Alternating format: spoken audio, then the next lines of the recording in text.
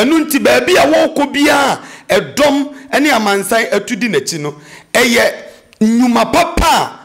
wasase na nananum tumi edi nachi na efrefre dom de amane se onfa saa anamo papa no so emfa nante no enu nti ana baabi a Kennedy beko bia no eja no madaworoma edom etudi nachi enti baabi bia Kennedy nam no nukuredie enu tumi a odoma nkomade ama no na yede taye chire se emfa ekwan papa emano no nukuremu ohene Kennedy baabi obegina bia edom bedi na da bia baabi a megina bia meka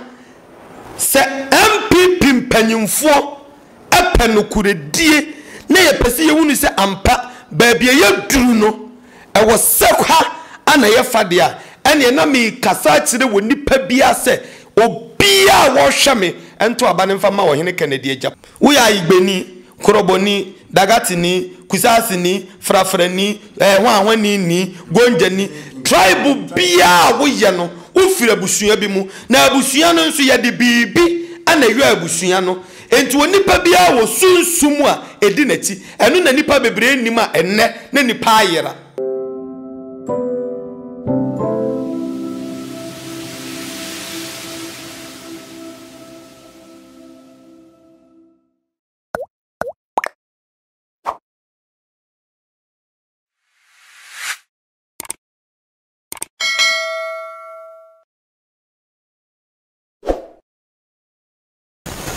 Ayo OBENFO radio, OBENFO TV.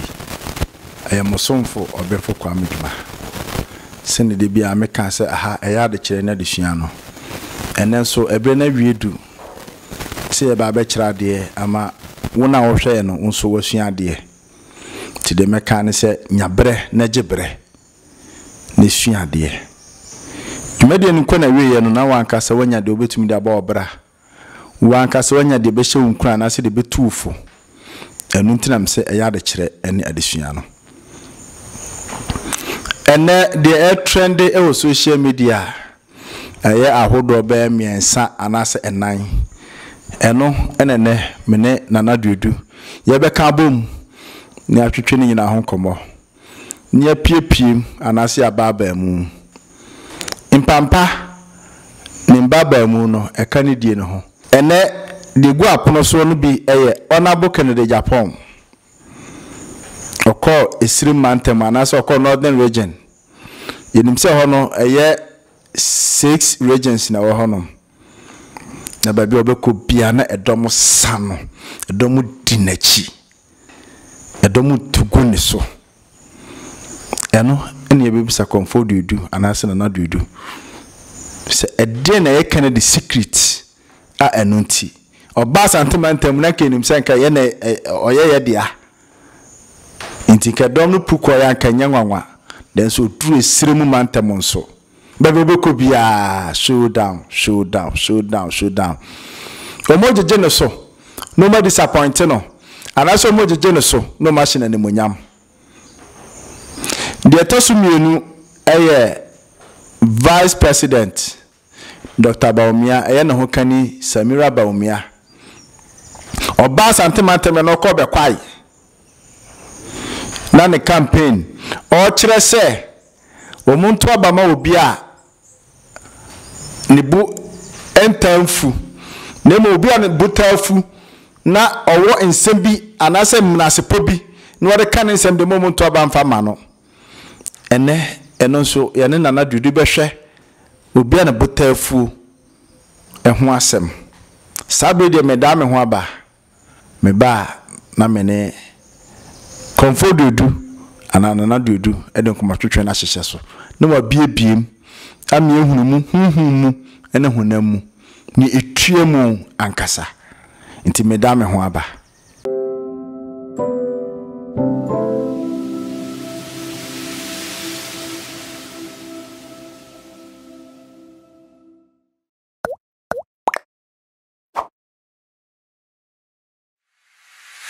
Misan emo akwa biem ede ba OBENFO radio sabre de yada ye ho aba ye ne nana Duodu ebe hye komotwetwe nase na ewo mu a ye de video no bebremo na mosomonya bia tie anase monya bia hwe na ba hu se ampa jiwu de ye ka no enye bosire muka anase adwemu ene ye de e ka to obi so tisari de ko nana dudu one nana dudu ko otwenkomo katechira apom te say odoma nkoma da roma me ho edi ya da odoma nkoma ase Jenfre story number 1 and our story edikan enti and honorable Kennedy Agyapong baby obeduru bia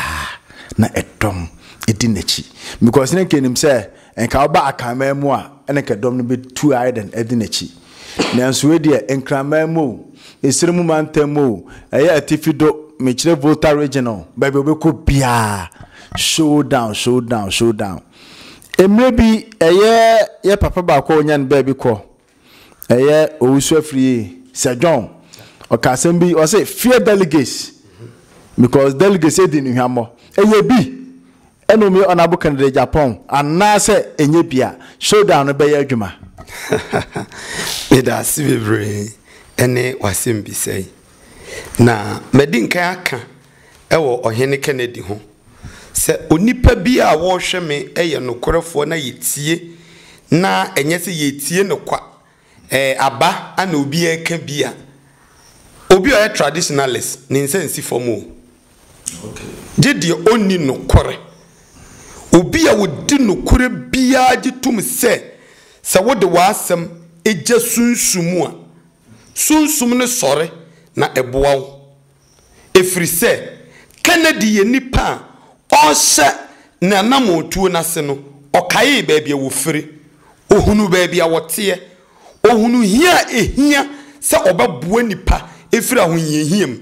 saa ahunyehiam de ninti no enne atwa sapapa de ato aye de bai ama no ama nipa bia obeti ne din nipa bi obehunu se Kennedy bawo o pentama ye de bai akwa no esanse onnim de etinimu anade oba obetumi aye de bai aba abaye ana de wo kan ne de wo ye ne nyina nso no enye se wate ana wo ka bi na emum eya ade a oye na ogusu nso ye na onya akwa abanwa no na obetena so nso a obetumi aye ama na boro de esesi ei oye so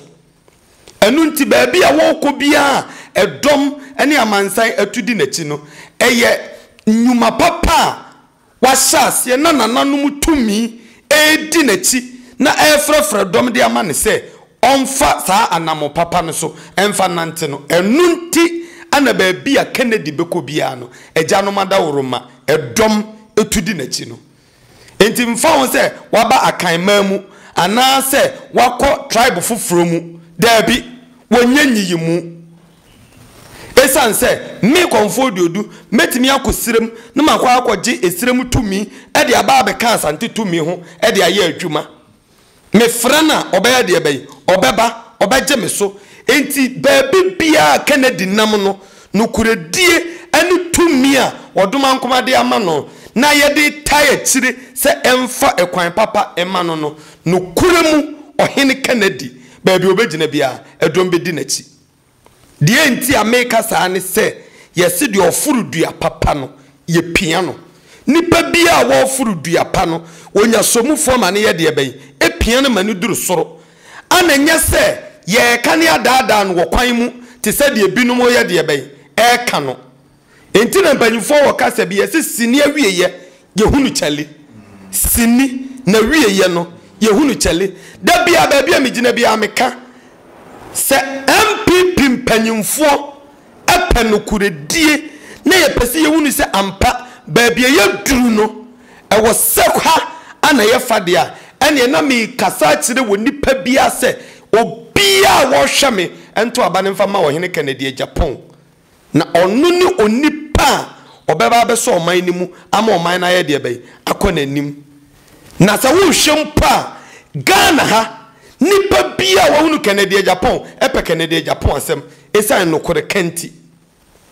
nokora all kenti nokora timi di onipa ekwa ahotom nokora timi manipa enya ayaresa nokora timi ma obi a oda ahokyere mu no onyaboafo bi mane ye de bai ebe yi no efri se se wo so bedi nkontompo adakorope wo to be ye de be ebete nipa be hunu sa ade asemasi wo ye enye nokora na wo ye de be wo ye na mom obi a wo ka nokora na nipa hunu sa asemasi we die esesa meboa no emfa ho ne de asie e wo se me ye de be meboa no anka obi a ya kye na to prison anka sa nipa wo be den ana obi a on na prison o se me di misika ekoya de be nipa na tena ase hunu se asama menua yi kan bia na anka wodi nokore bia anka wonya twitwagefuo bia anka yi wankodu prison honum but only tiginani na woni boafo bia na wanhunu asam no so kanti no na ni beba no so the prison nti oti asam no eye ne mobo ne sesa oye ne se wo se ode ne sika ni nimde ni nyansa edi gina mu manipa no se de be obeba abonten no abetoa ne nyuma papa no oye de be na oye no so obi o nso so a na wo se okọ prison ko sua de na osua wi a o free prison won obafia wa ameye biem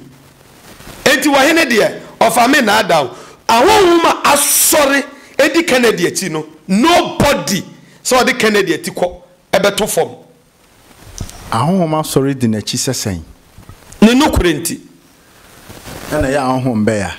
ya ahonhum a ye nananum sadia Ghana ye nim se ye de kankan nyame Dr. Kwame Nkrumah eje kankan nyame e de ba parliament sadia be ya oman no ebetimi apagya no sa kankan nyame na huni se ampa ebra so se osan sori na ne titi nyuma na no woye no osan ye biem de Ghana nenye sa kanka nyame ya na asofo ya me ate asese anu nti na Ghana ekra ya ebre wa fom kwan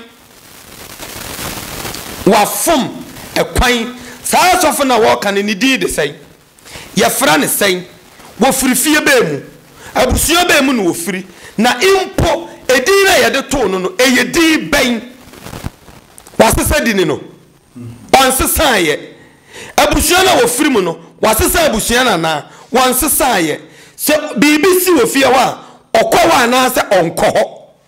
sasa niam we nyina answer say no dia na niam e ka kire wo se kankan nyame obeboa Ghana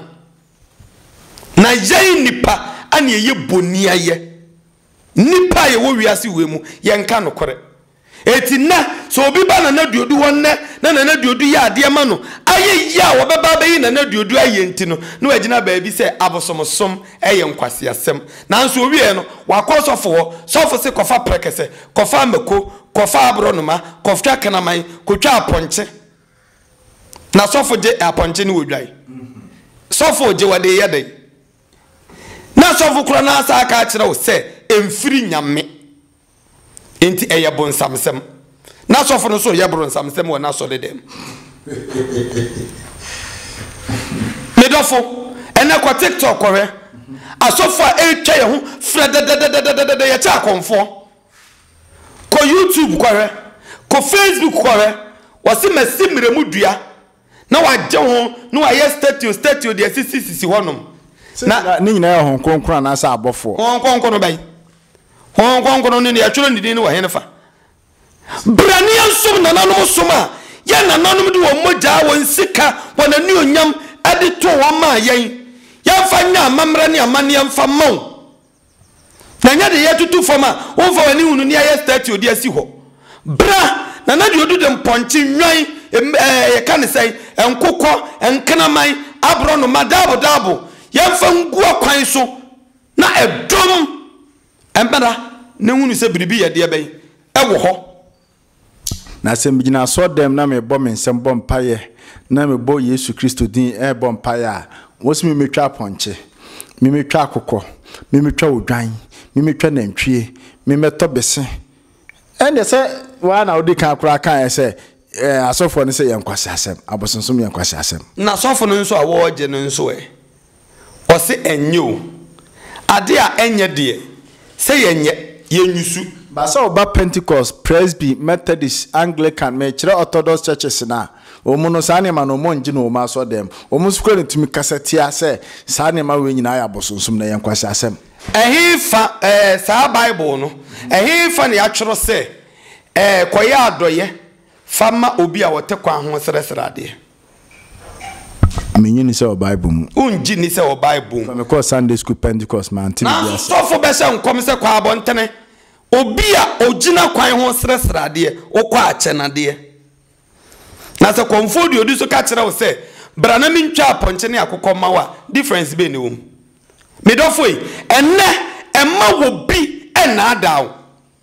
esanse nokura kwan no eda ho eti nipa bia waka nokura bia na koma ben no nipa bia waka nokore sesi ana ne boa ye de ben na ne boa fu hwa hini Kennedy ne nokura kanti ono wonsuro de obeye no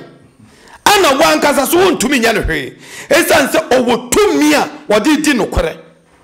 na wo tere wo se baabia wonnom no medofo eho otoro enti mfa ho biem jai na okano kokwam na wante a wode bepie badwam ama dom ni nipa nyina ehunu se baabia wo kɔ no eho ye de bɛyi eho otoro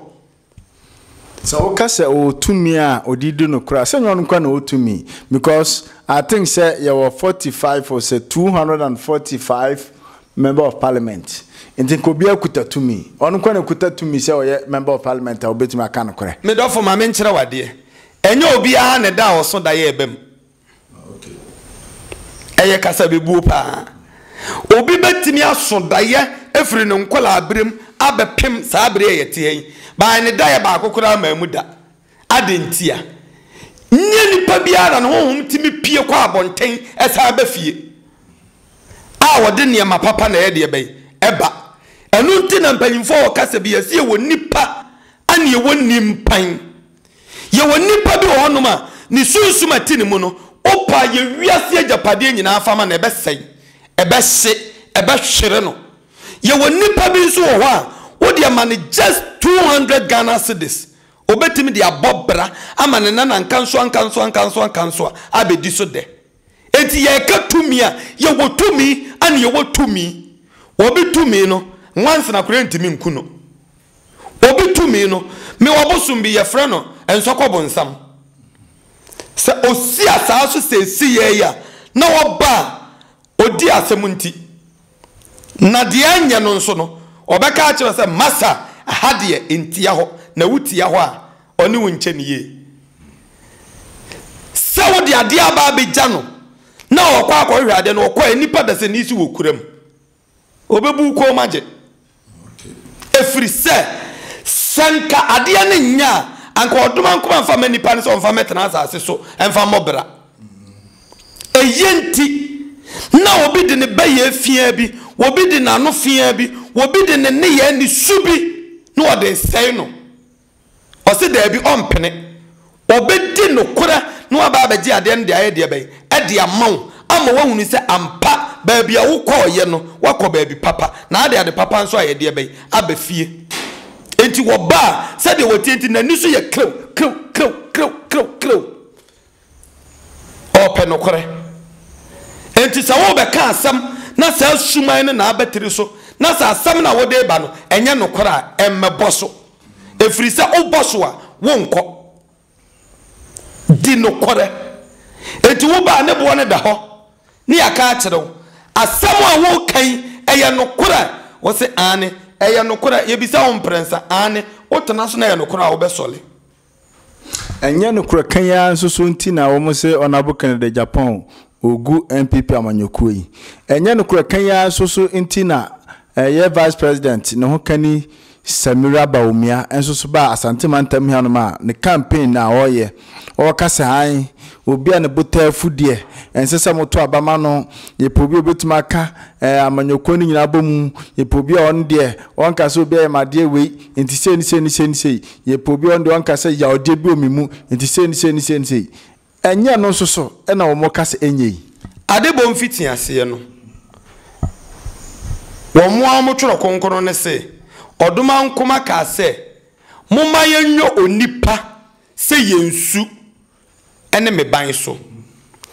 enti ade bo okore wo wiase ne nye nyankopon kwa ne boye ose oye nyame agya oba ene wonkonkono eye entiase a ene adwene ba ko a na ewo ho ma wo munti ana otumi ya ade ye meboa ye de ba awiye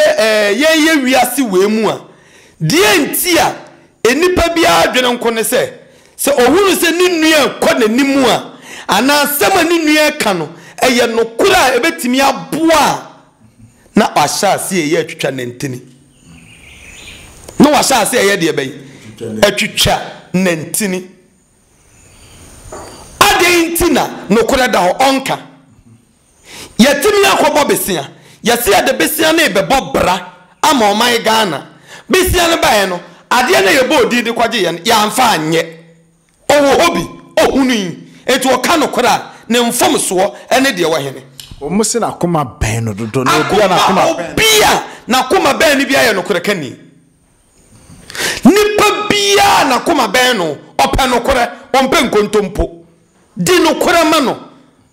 oba okwa aware na wo ye no kura kani a na wo di no kura ma wukuna ukunu ntwanto so da se wo twe na chimpana mpo obi ko pie wo so na obebo ukuna mane a esanse ukunu mfa na ni hunu ye nti no onji ntum da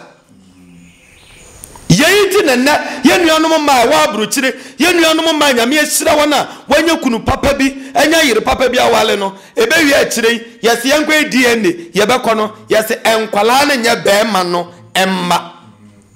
adentia nukure ni ho minjiwuni unjimi ni enti dia na beba ni beba ni se kwa uba bi na menya de be menkɔ me ba bi wo ka nukure se de be ya MPP amanyokuo no ebefa ne ntoma papa ya de be afra o ka nukure se de be ya o man Ghana yenso God kosumere na atwam no ebesen ya de be asen ababiem se ye panukuru bi obema MPP amanyokuo no afa ne ntoma pefra de a se ne nkanya ye boni bi na o senka wona bo Kennedy Agyapong odanedi ena mo wi asika gugu abrochire ena mo yesei ena mo yesei ne mo yesei nya no mum ne ka bema MPP amanyokuo no asa nya power anatumi o kire yen ba bia yesika no koye yesi ye kwa abisa kopedie dia hinta nia ebesie nia ebeba enti ne kwa abisa meboa mede madwuma sha wonsa hwa adwuma no mame adwuma na mfaso maso da bia complaints na minya na obi wa adwuma nimu mekai ne interview bi amhweye oko I think electricity company na visit light of ose bibia na aba na okoduru ye no ana oka kire omo se omunya adwuma no fast okoe na boss na nkasa kora ama adwuma na okoto ne nkwala na ofren phone so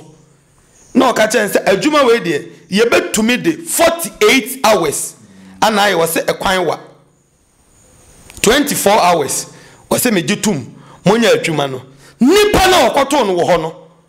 okoya no within 12 hours na nipa na timi awie adwuma no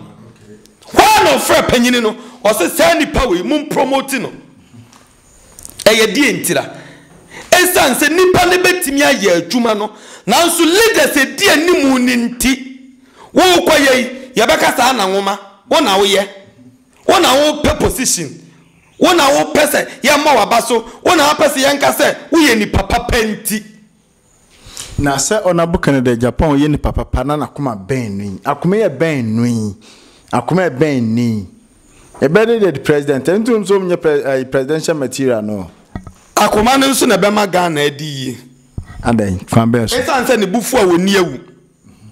ne bufu a wonseya de ne bufu a o manipa hunu no kora ewo ho mekai former president John Lawrence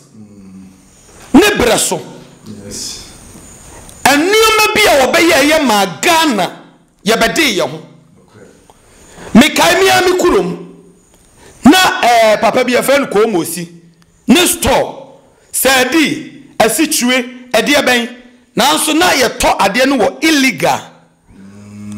onkwa abra papa na bi store da Lawrence baya what tesi asi ko mosi wo store o kasre soja munko bie dan no de o pa bibia anya de ben enne wo fa ba bia sto ayede be ebu nanso bire bi baaya saa niema na sichire sadi milk ene saa niema no na wo kota na wo be fa sumase na kota yes na koma ayede be ha no yes wo ye soja ni nti dabi kanokora tira damfo ensai damfo agoro wo penokora hunu wo pese baby wadru nipa hunu se asemesi de wodi nokora enu nti na wo ya bone a wose media wo ya mefra bosoma asemesi na me de abodua esa se nipa suro duabo media manyame da be na nyame bebua de menti ahye no se ase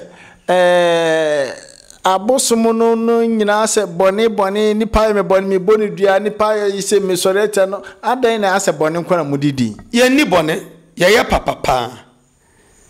nanso sira abofra kwan a ye fa so yi face na emom enko yi face mfiri nsuom emfa mane se di otemase ye ohini Kennedy pese nipa nyina hunu kwan ye be fa so ye de yensa eye adwuma enya adwuma so mfaso ko China kohwe ko India kohwe wato abosom agu ana dabi ni awu bia no o consult on gods no ko bisa se ye pese ye phone ye pese ye car ye pese ye TikTok me ya ebeye ya na wose ko na koye na wo ya ebeye yi enti sa wo betena adwuma nim ono abie na adwuma na obetenem na wo ye lazy obepamo obe de be obepamo na nse na mi tie documentary bi o si Japan Emma ewowa eye virgins one person woni mema besia edoso wom si de wentra efiri se oba na hunu se wo be ma wo ba be fa wi ade enche ubeja no ade enche woni na wo mienu woni na wo miensa wo ba kwa ko hunu de no nofo ye de ben ejina so enti ene ye se wan breaking the virgin na ni abere na oye na dwuma na onam ne ba bia se okọ na nim meboa otemase nipa ma yanka no kora nkyire ye nnua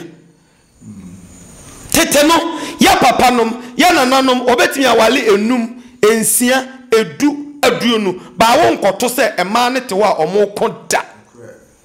adentia no koredie ye de be ewom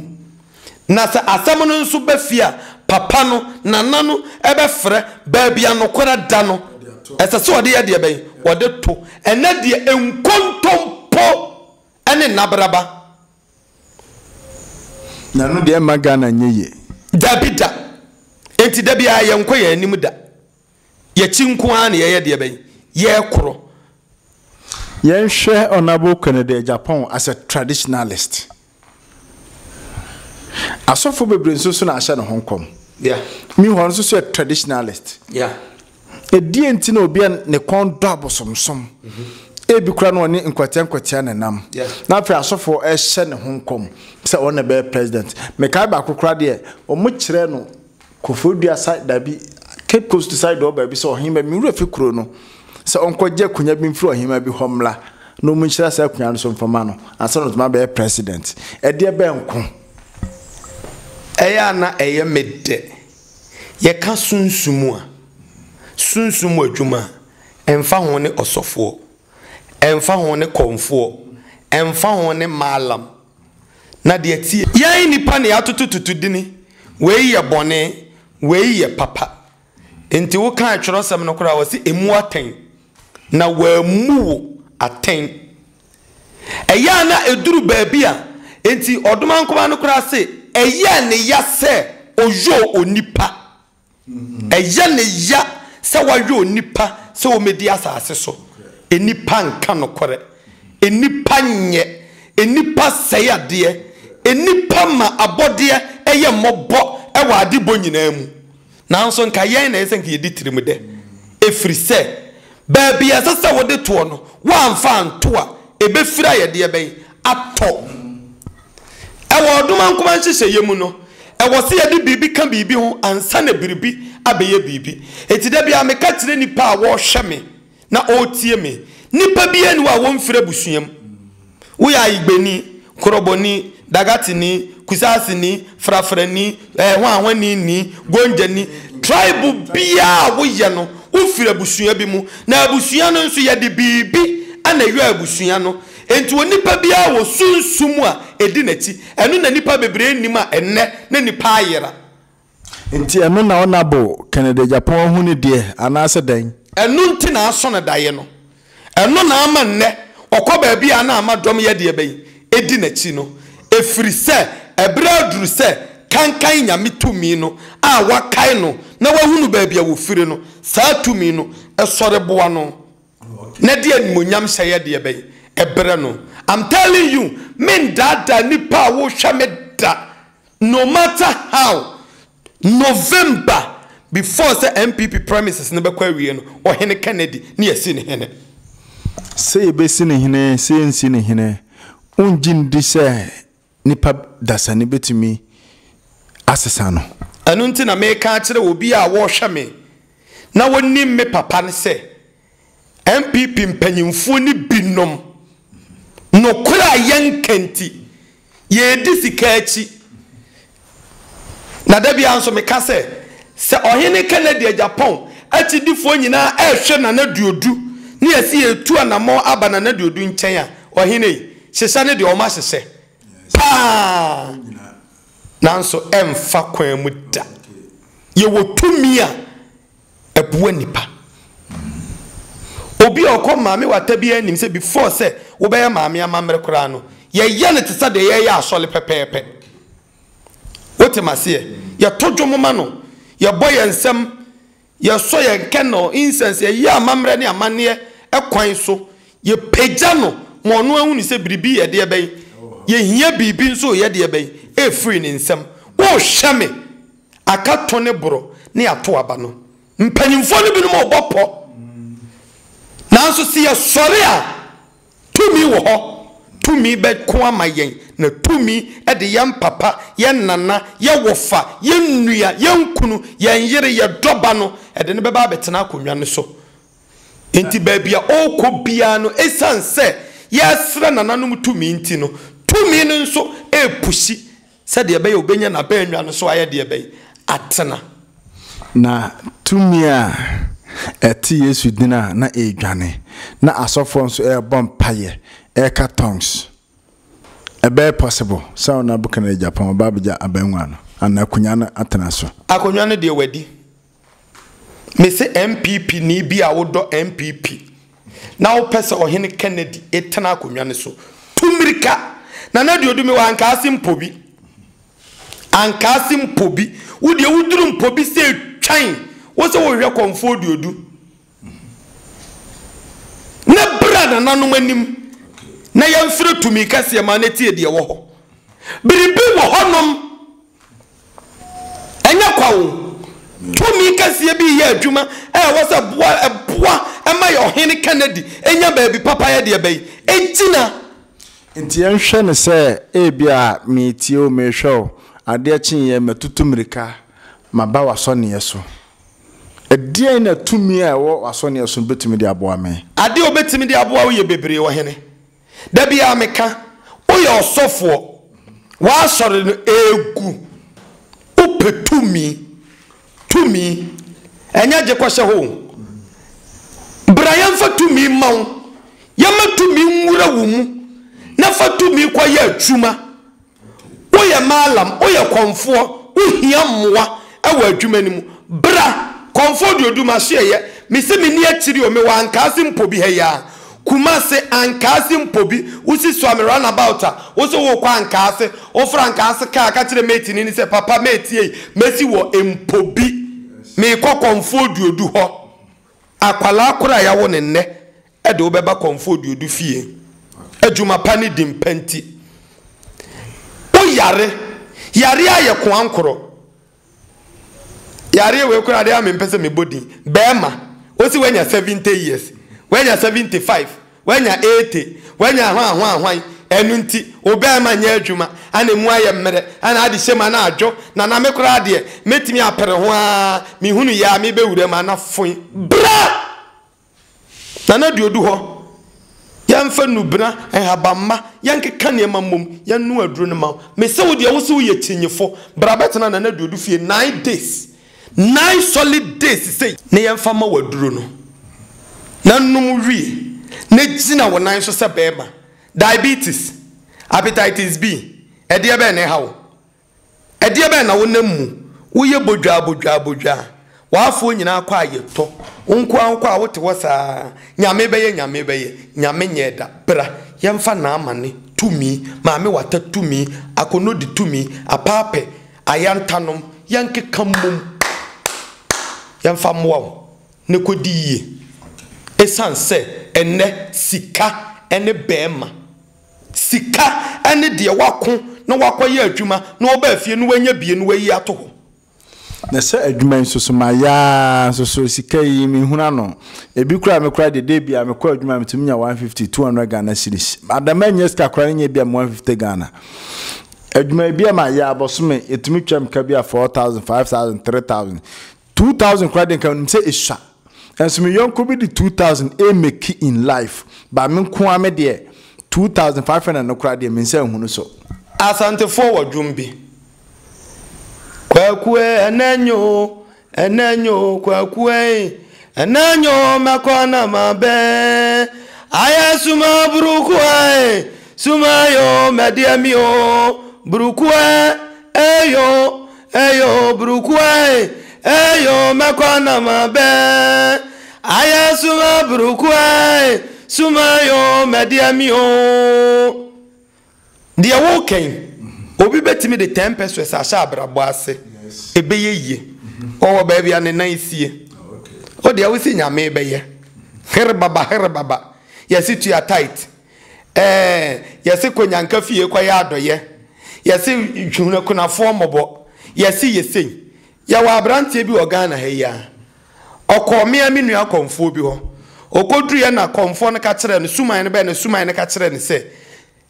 every 2 weeks bia onu aduane on packing take away on nam TikTok kra on fanko street omo a esresrade ana nipa bi akom de no wode ma no obetie I'm telling you and abrante na die se pam na chese data honhom no obada wa survive bra yemisa suo to me ade na be obi ya be boa bi kra na nyese bia o no bibi da kwacheche obiti ye can say mazi ton spare pass inkrofo aton asisi fie ko Dubai ko yin kwan so ba o shase eja nipa 20 times and so table no teso no eno an oda so teso bi oni ma ne wakofrem wakwaji sikaduro na wote wo ye den bra